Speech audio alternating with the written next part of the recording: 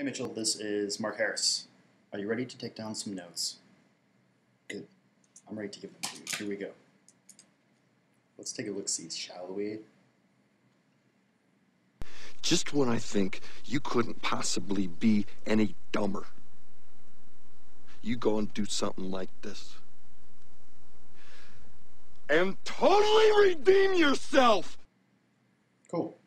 Got a lot of nice animation going on, a lot of good arcs, a lot of good overlap. Let's look at some of the acting from the beginning. You have a character who is trying to put off the fact that he's actually pretty excited, and then we reveal that he has an extra arm to another character, who is the doctor. Just when I think you couldn't possibly be any dumber. This shot works fairly well. It might be nice if he was slightly more in the silhouette.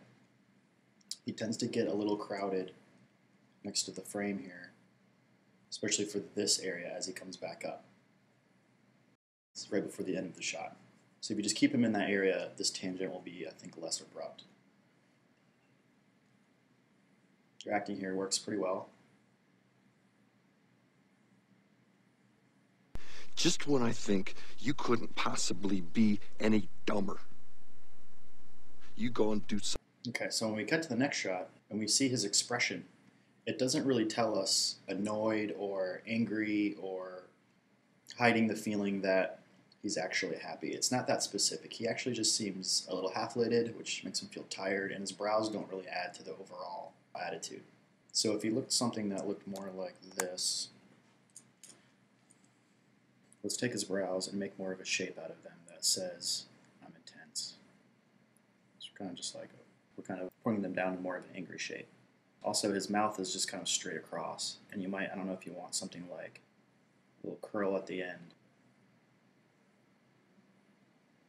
Like that, like a slight frown. Usually with the lips, you want to keep a shape that's somewhat telling of the attitude.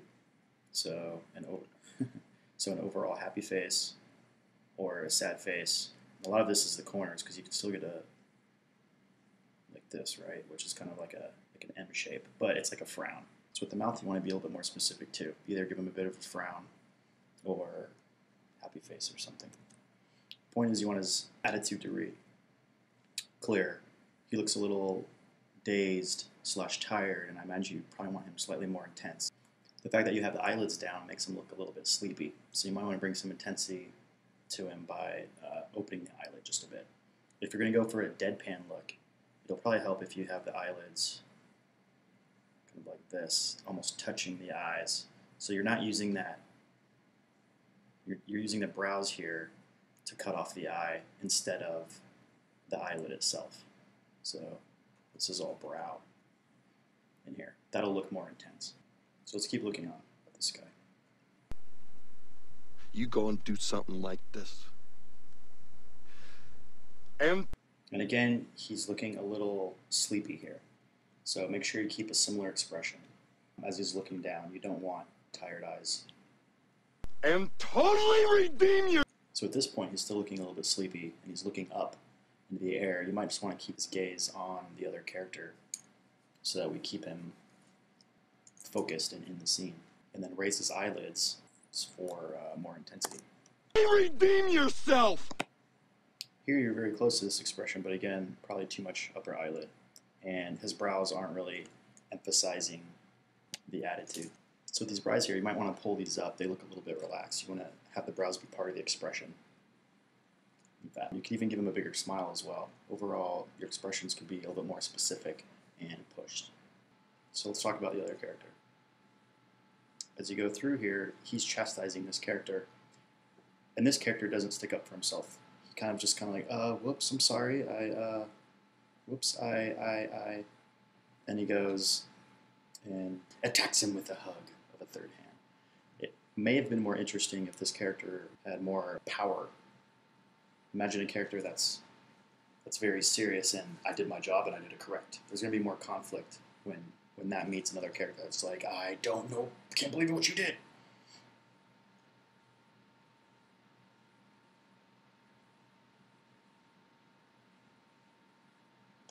Now here, he seems a little bit too limp. He just lets him take over. And it's a little less appealing, I think, for a character not to try to win a goal over another character. So if he was still stiff, I'm uncomfortable, it would add more drama to the scene. So here, although the animation is really nice and all the limbs flowing and whatnot, him being stiff would probably be actually the better choice here, I think. Feeling uncomfortable in general. Especially if in the beginning, if he felt like more of a comfortable character. This attitude actually right here is kind of like, what do you have to say to me? And then going into that is a bigger contrast from the beginning of the scene to the end of the scene. So on the reveal of the hand, it may be nicer to push the fact that it's a dead hand by him picking it up and it doesn't do anything, instead of picking it up and he still holds on to it. To really show that it's dead. Come on, live, live. That might be a way to push what you have going on there in your acting.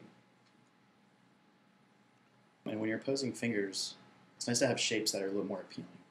Right now they feel like they're all separated. And if you take these fingers and you get rid of all this negative space between the fingers to something that's more cohesive,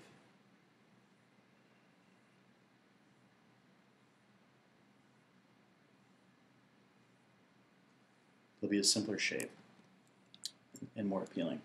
Same with this one. You might take these outer fingers and curl them in just a bit. So the overall shape is this triangle.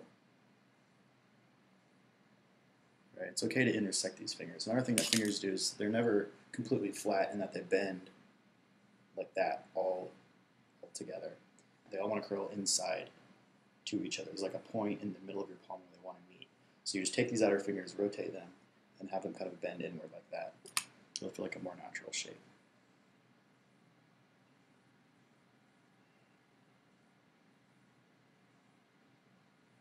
And I'll say you've picked a choice here that's like grabs him with all the hands, but the fact that he's happy with them, try to come up or brainstorm with some other things that he could have done with those hands. Like maybe the first set of hands grabs, and then the other hand like pats him on the head like he's really happy. Just a way to push the idea of using an extra hand. So for you overall, the note for me is to exaggerate a lot of your attitudes and to also just think a little bit deeper into the acting of them and their choices.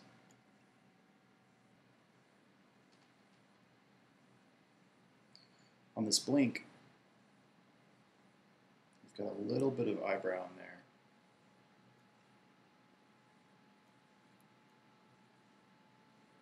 You know what's also helpful is as you move the pupils left and right out of frame of slow in or slow out to them. If you're doing an eye dart, for instance, from the left to the right, you can get a little bit of life in the eyelids if you slightly change the up and down of this eyelid shape. Right? If you have controls, it's nice to have a slight wave at the top of the eye that follows the pupil around, like this. Or you can just generally move this whole eyelid up or down just a smidgen so that the pixels don't lock. And then also you can do that and help these are the brows. You can have the brows kind of push a little bit left or right too, if it's a bigger movement.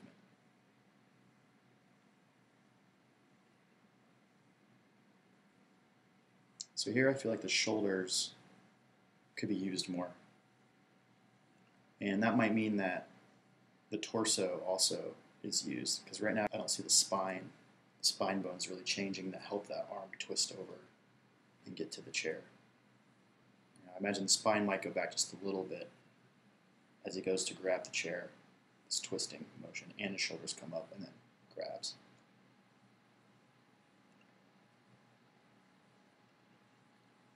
And also it'd be nice to, as you see the arm come forward, to see the shoulder help push the wheel of the wheelchair around.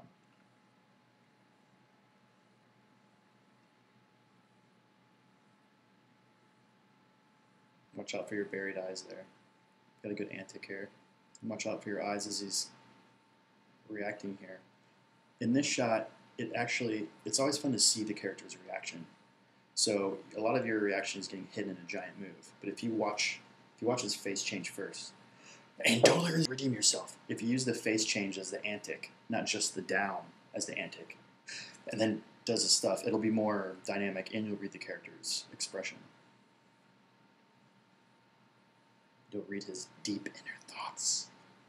For your breathing here, you could use a little more shoulder too. Just like a slight up and down in this area.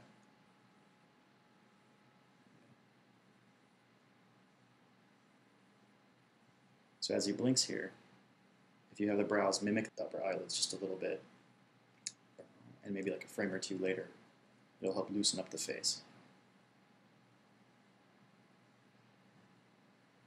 Cool, good job. Good spacing, good arcs. Work on your acting and being specific with your facial expressions, and think a little bit deeper into the character and how two characters are interesting, the way they play off of each other in contrast. A character that's very strong against another strong character creates more contrast or more conflict. Enjoy yourself, sir. Good work and good luck in the future.